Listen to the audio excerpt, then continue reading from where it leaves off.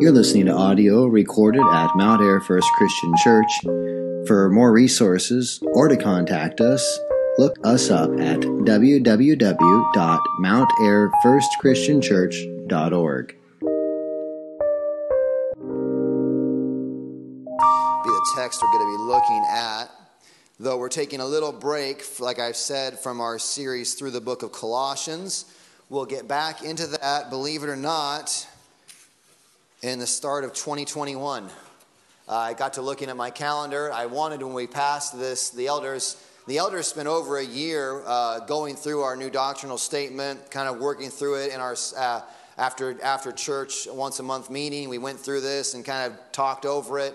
And I had decided when we passed this, I wanted to do a series through the doctrinal statement. Well, I got to looking at my calendar, and Advent comes the last Sunday of November. And so in order for us to get through this, I needed to start it like now.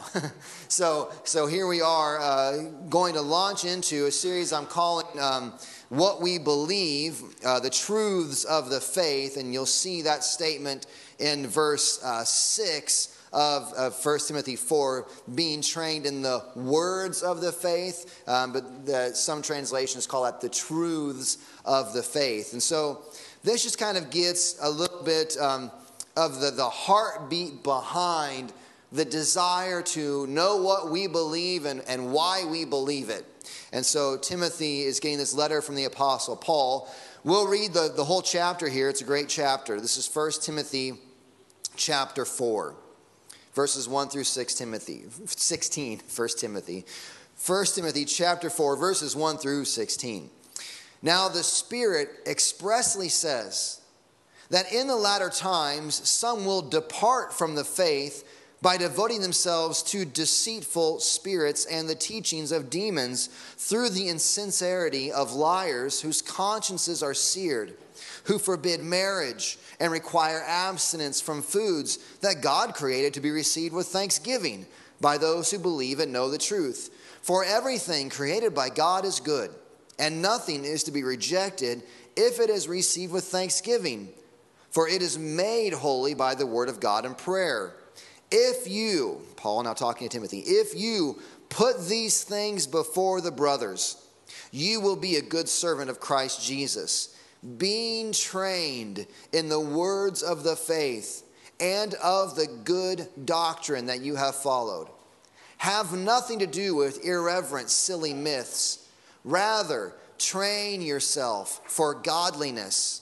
For while bodily training is of some value, godliness is of value in every way, as it holds promise for the present life and also for the life to come. The saying is trustworthy and deserving of full acceptance. For to this end we toil and strive, because we have our hope set on the living God, who is the Savior of all people, especially of those who believe. Command and teach these things. Let no one despise you for your youth, but set the believers an example in speech, in conduct, in love, in faith, in purity. Until I come, devote yourself to the public reading of Scripture, to exhortation, to teaching. Do not neglect the gift you have, which was given you by the prophecy when the council of elders laid their hands on you. Practice these things. Immerse yourself in them so that all may see your progress. Keep a close watch on yourself and on the teaching. Persist in this, for by so doing you will save both yourself and your hearers. Grass withers and the flower fades. The word of our God stands forever. Does anyone here enjoy nature documentaries? I like nature documentaries. You ever catch a show on TV and you watch nature documentaries? I think we have Disney Plus, and Disney has a whole section on their streaming services of all sorts of animal shows, and we've watched quite a few of them, one on monkeys and one on, I don't know, all kinds of different stuff. But we watched one on penguins, and it's kind of funny the way they do it. They follow this one penguin, and they give him a name, and they follow him all around. But eventually, they're amazing creatures. They think of the harsh environment they live on. But in every nature show, there's always the point where the predator shows up. right? It doesn't matter if it's gazelles in the African whatever plains, or if it's penguins in the freezing cold. Some sort of a predator shows up, and in this documentary, leopard seals show up. And you just take a few, if you want to see something astonishing, Google leopard seals and penguins, and look at some of the images of what happens when a leopard seal finds a penguin. It is ferocious. And so they get you all caught up emotionally with this penguin, and then all of a sudden they're crossing the ice, and we see these leopard seals come out, and we find a penguin just mercilessly ripped to shreds by a leopard seal. And you know what you never see? I mean, it's astonishing. Every time you see it, you're like, wow, that is graphic. And you never, when you see this, they never cut a shot to the leopard seal where the leopard seal stops and thinks, boy, that was really kind of violent. Maybe that was a bit much. You know, you never see a leopard seal stop and think, could I do this a little more ethically maybe? You know, not quite so just graphically. You never see them stop to reflect, is this really the best way to go about this? They're never surprised at their own gruesomeness. Like, wow, that was really terrible. That was gruesome. You never see them stop and consider their lives. He's a leopard seal. That's just what he does. But this is profound. Are you guys all ready for this? We are not leopard seals. Congratulations. Thank you. Yes, Deanna's like that. Okay, we're not leopard seals. There is a giant leap from the animal kingdom, from animals like leopard seals, to humanity. We are made in the image and likeness of God. And believe it or not, though you may doubt it with some people that you talk to, this little pound of flesh in between our ears is meant to think. We think, we reflect, we are able to do so differently than other animals. So I want to just start this morning with a word of encouragement. You can think. Yes. Even in this political climate, when you look around and you hear all of the buzzwords and all the emotionalism that goes on, believe it or not, you may doubt it when you watch the news sometimes. You can think. People can think. We have thoughts, we have minds, we are meant to use them. You can, as an image bearer of God, take an idea and go at it from many different angles. Think on it. You can come at it, you can work at this, you can look at it from this angle, you can put yourself in somebody else's shoes, you can try to be sort of, introspective, or you can try to go outside of yourself and how does this appear from these other angles and come to conclusions, and you can actually share those thoughts with other people. We are able to think. You can even share those conclusions, talk through them with other image bearers around you, and it is great. It is incredible. And this is important because the gospel message itself comes to us as a message to think about. The whole scope of the gospel in the 4 quadrants, God made everything. All that is so because God has made it. God created all things. Mankind has fallen. What's wrong with this world as we look around and we see that it's broken and messed up and there's sin and sickness and death and disease? It's because mankind has sinned, has fallen.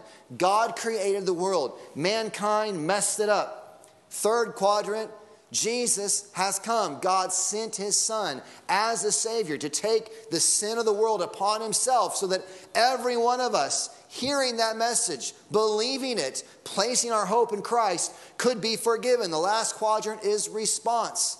Everyone who looks to him will be saved. That is a message specifically for thinking creatures. We are made in the image of likeness of God.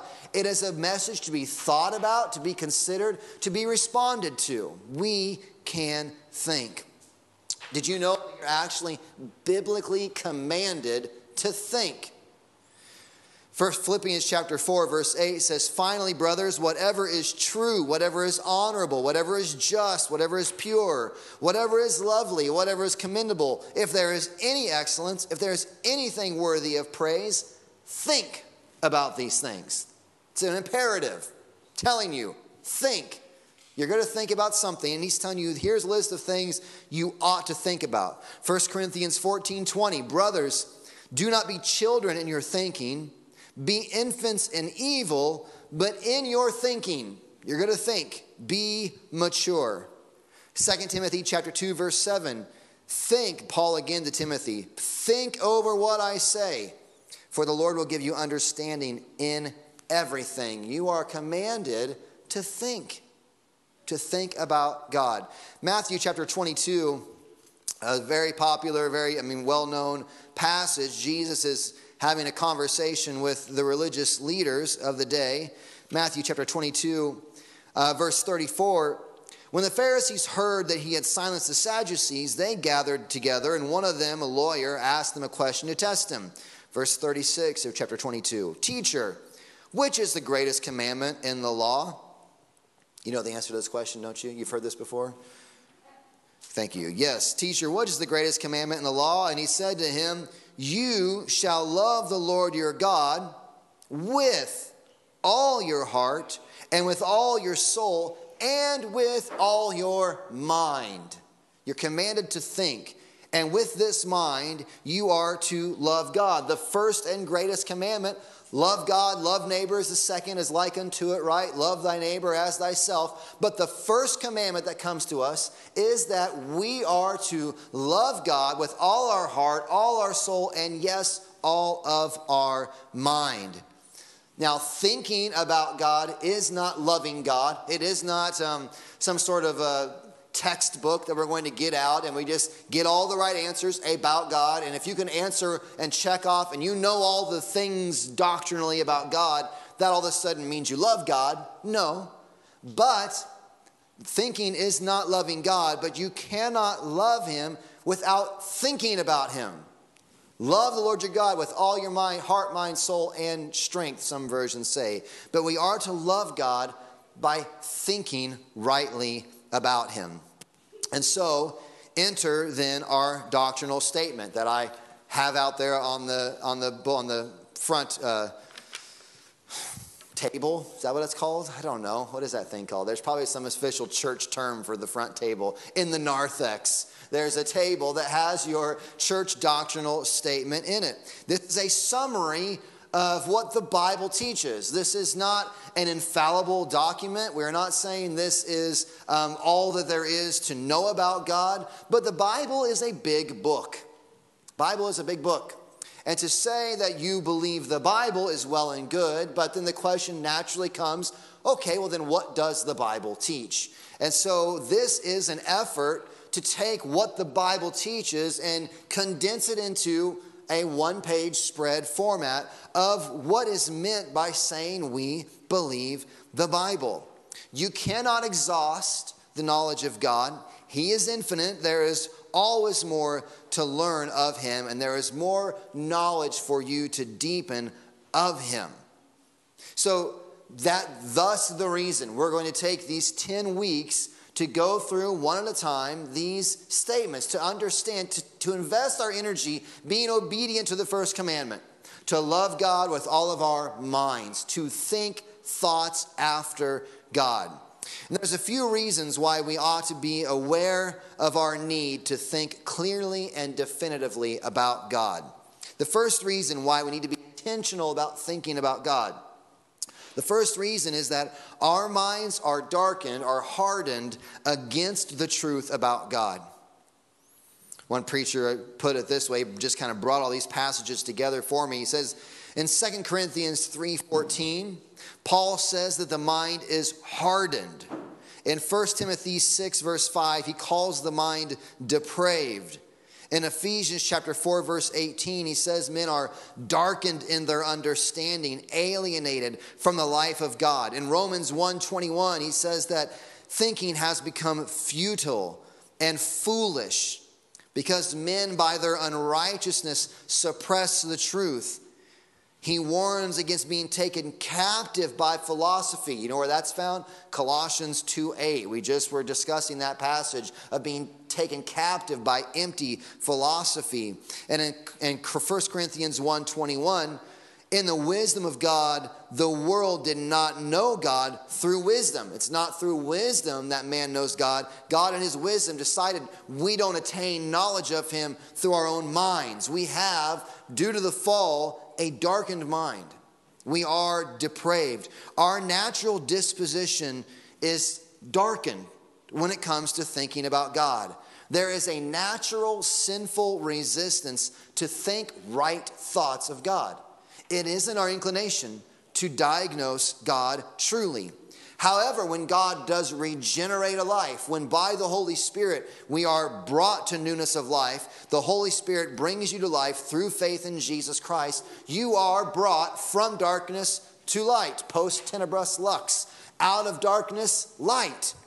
Where once you had darkness and could not see, now you can see. You are able to see God for who he really is through Christ. Yet, there is an ongoing battle between your old man and your new man, your old way of thinking and the new way of thinking. And it's important to know this reality so that we will not be easily swayed. Because your mind is not just immediately going to think rightly about God. You have a fallen mind. It's across the globe. We all live with fallen minds. And so we need help and need to invest energy to think rightly about God, because it is not what we're naturally going to do. You cannot intuit a right understanding of God. You can look at nature and see, Romans 1 talks about this, right? That you can look at nature and you can see certain things about God. You can see that God is God of order. You look how the planets spin around each other and how we don't all fly apart. That there's some sense of order. And you also see a diversity, that we're all same, but we're all kind of different. You can see beauty, watch the sunset. You can see certain things about God, but you will not come to a ripe, full understanding of God just out of your depraved mind. Thankfully, God has revealed himself. It's important to know we need to think about God because our minds are by nature hardened against the truth of God, and we still fight that old man. Secondly, though, there is an enemy against right thinking about God.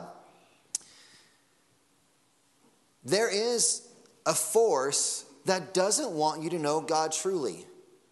And you're fooling yourself if you think that that isn't real. There is an enemy. There is a deceiver. I mean, Satan is called the deceiver.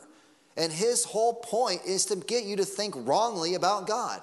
If he can to get you to not think about God at all. An interesting screw tape letters written by C.S. Lewis is talking about it's demons trying to get this man to not choose Christianity. And basically, if you can to get him not concerned about anything, distracted, to just not think, to be caught up in entertainments and just sort of busy with life and never really contemplative, never really thinking about anything, that was a great place for him to be in, because it was when he started thinking about things, that's when it got dangerous. You have an enemy.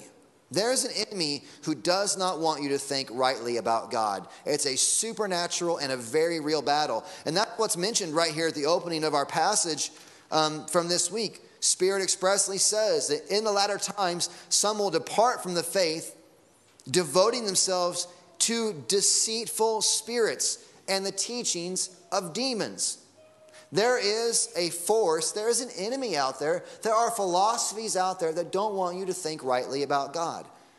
There are philosophies that are at direct war with God. I mean, how often have you heard a statement from someone where you're talking about maybe like an issue of hell or something like that? They'll say, well, I would never worship a God like that.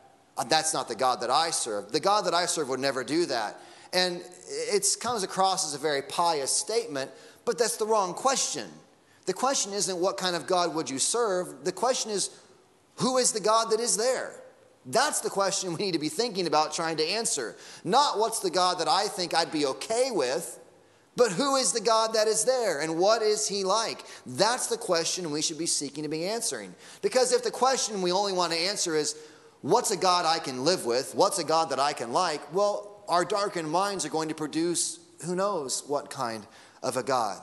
So we need to be conscious about our thinking and intentional about our thinking. One, because our minds are hardened. Secondly, because there's an enemy against right thinking.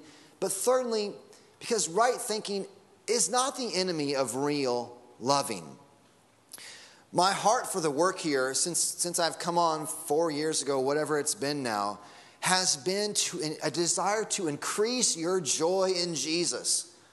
I want you to love Jesus. I want you to love God. I want you to be glad in God. That is what I want for you. I want us to all be supremely satisfied in God. And now some people here, you want us to be glad in God. Well, then one way to do that is not by a bunch of homework.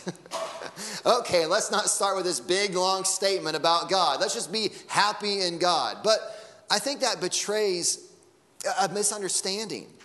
You know, we say, no way, schoolwork has never produced more joy.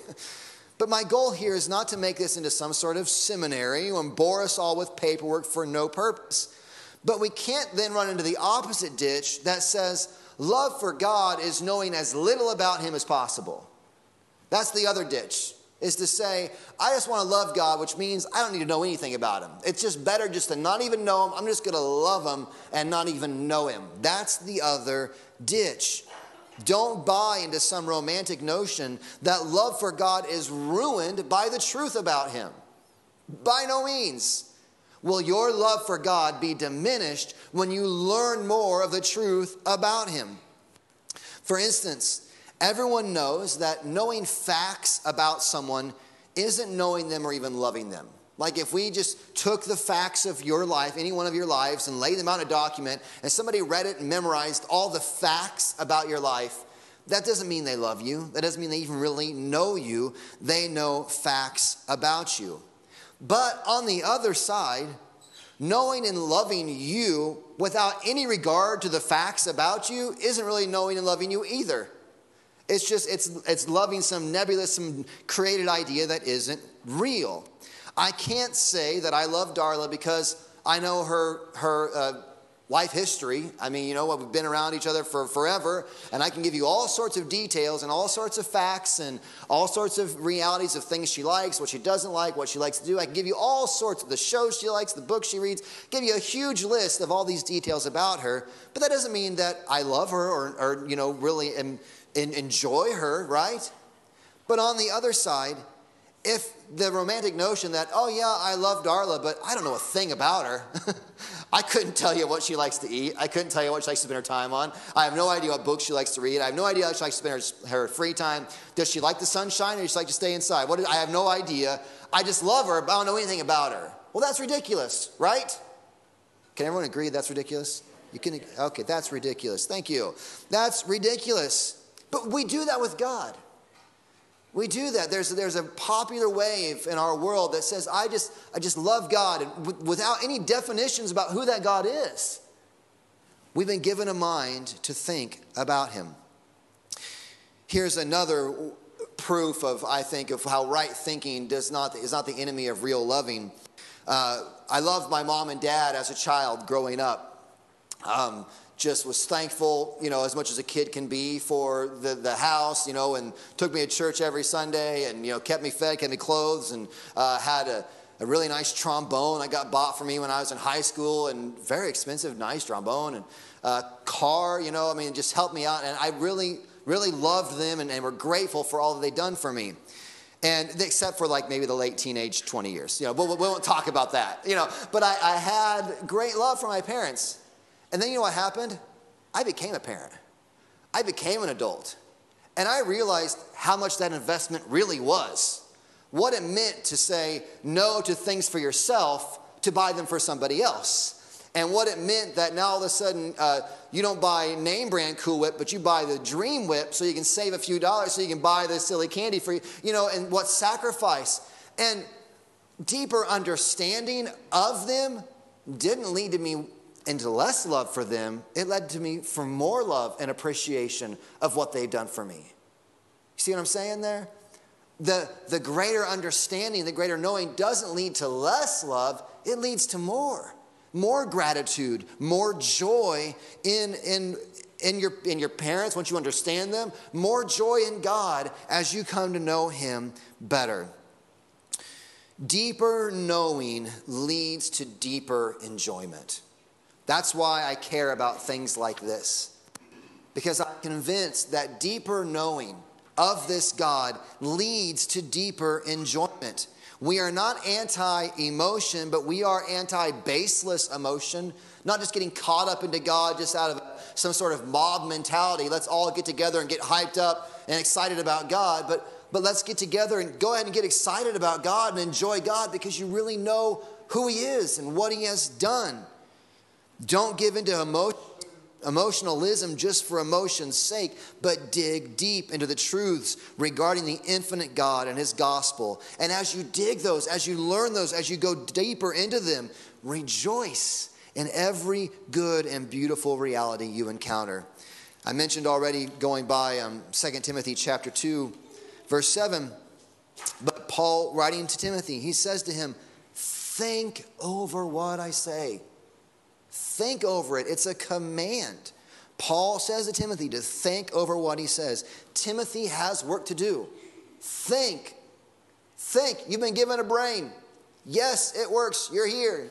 You've been commanded to think. Think on these things. But all of that work, I want you to notice in 2 Timothy 2:7, think over what I say, for the Lord will give you understanding in everything.